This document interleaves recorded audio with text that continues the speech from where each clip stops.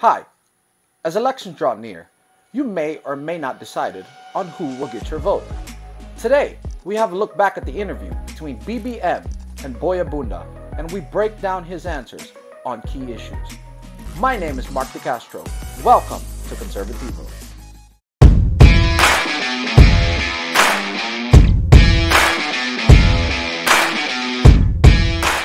Senator Bong, you're applying to become the next president of the Philippines.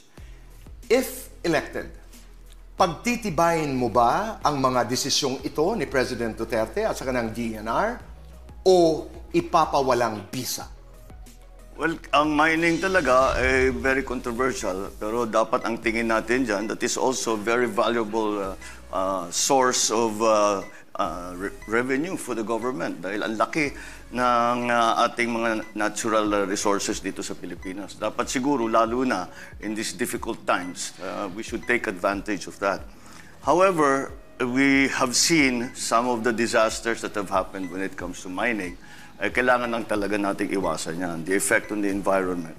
We have sufficient regulations and we have sufficient monitoring, but hindi nasusunod. That is always the problem. We have the laws, but we are not able to implement them. We are not able to fully enforce them sometimes. So Bong is absolutely right on this. As it comes to laws in the Philippines has some of the strictest environmental laws in the entire world. There is not a problem on laws when it comes to mining in the Philippines. There is a problem, however, on the enforcement of those laws. So if we can do that, if we can take care of making sure that the environmental impact is in accordance with the law, then I think we can carefully exploit the natural resources to help the recovery of our economy.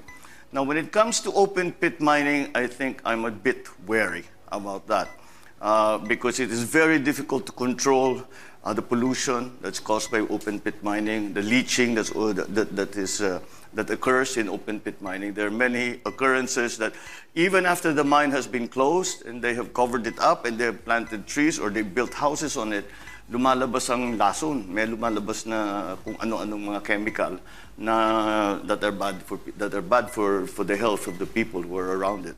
So by the way, a lot of people don't know that the Philippines had one of the biggest disasters when it came to open pit mining in the past. That's why mining is still a very controversial issue in the Philippines. Kaya siguro pag-aralan ngayon natin yan, baka naman meron silang iniisip na bagong teknolohiya na pwede natin gamitin na sasabihin na safe ang open pit mining. But I have been studying this environmental problem that we have had since I was still in school. And open pit mining is one of those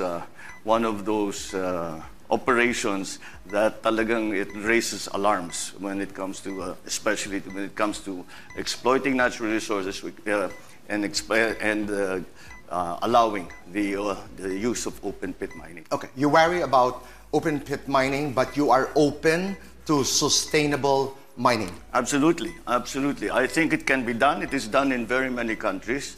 We will just have to make sure that we are cooperating with the private companies who are involved in this operation. And I think that there are great opportunities to be had, so long as I say we are very careful about it. One of the things that we have in the Philippines is nickel. Nickel is an essential part now of batteries, the battery technology. So that is going to explode, and it already has actually. And that is something that we can take advantage of. We have sources of lithium. So as you can see here, BBM is very pro-mining. Whenever there's a politician who starts telling you the resources that's in the ground and giving you a plan to execute and put those resources out there into the market, that's very good for the economy. What's good about BBM is he's pro-mining, but he wants to do it in an environmentally safe way. That should give a lot of opportunity and a lot of money to the Philippines. Really, there's so much potential in all of that. So I think we have to look at everything because we have been left by the COVID in a very precarious economic situation, and therefore we have to explore everything that we can do to revitalize that Kung saan economy. tayo pwede kumita in Kung terms saan of tayo- revenue parang- because napakalaki ng contribution din ng mining industry And- to our economy. Absolutely, and the estimates are in the billions of dollars That's right. per year. So what's happened, especially with COVID, all around the world, not just the Philippines, is that sources of income that countries used to be able to rely on are no longer there. So countries from all over the world, and not just in the Philippines, but the United States, the UK, countries in Europe, are looking for alternative sources of income. And there's nothing better to do than to access and to take advantage of the materials that your country has. We cannot just ignore that, and we should make sure that like in any other industry, that the value and the profits stay within the community, and those that are working in the mines take advantage of this windfall. So, Senator, to be more specific, doon sa ban na nilift ni President Duterte, doon sa new permits ng mining, that's not our problem to you. Your problem is the open pit yes, mining. yes. Kasi if we talk about mining, yung mga nagsasabing responsible miners, ilan naman sa kanila, di ba? May mga nangyayari pa na water pollution, yung mga displacement of the locals, That's right, yes. at marami pang iba. Yes, but those are the things that we can remedy. So I think I've had enough. If you're watching this, basically what you need to pick up out of that is Bong Marcos is pro-mining. He's pro-alternative incomes for the Philippine government. He's pro-new industries for people in the countryside. He just wants to make sure that if he allows mining, that he's not going to destroy the environmental aspects of the Philippines. So I like this very much as a politician. The conservative viewpoint on this always is that if you have your own resources on the ground, take advantage of your own resources. Why do you still have to import things like nickel and lithium and natural gas when you already have them in the Philippines? Take advantage of it, make money out of it, and share the contributions with your countrymen. This is absolutely the right thing to do. Because if the mining operation, if we keep it away from, I suppose, the congested communities kung saan na maraming tao, it will make things a little better.